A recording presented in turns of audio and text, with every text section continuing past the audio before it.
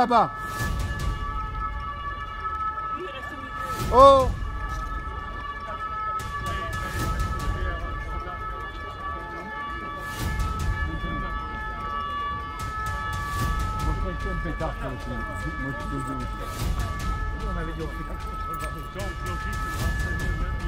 Non, non, c'est pas possible.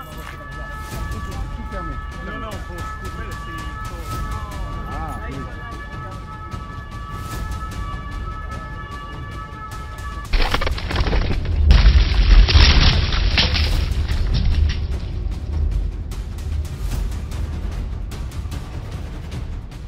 Terror in France, man shouting Allahu Akbar kills 2 women in stabbing attack. 2 women have been stabbed to death at a French railway station by a man who reportedly shouted Allahu Akbar. The attack occurred at the St. Charles train station in Marseille, France, the same station where 4 American women were injured in an acid attack about a month ago. Although the government has not confirmed it, multiple news agencies are reporting that the suspect has been shot dead.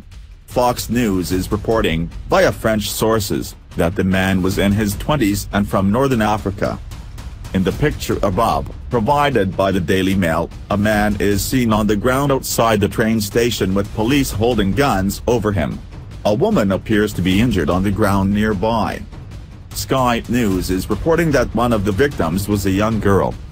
The Daily Mail reports, a man carrying a knife and shouting Allahu Akbar killed 2 female passengers before being shot dead by soldiers at Marseille's train station in southern France. The attack at Marseille's busiest train station took place early this afternoon, as scores of armed police officers and soldiers swarmed the area.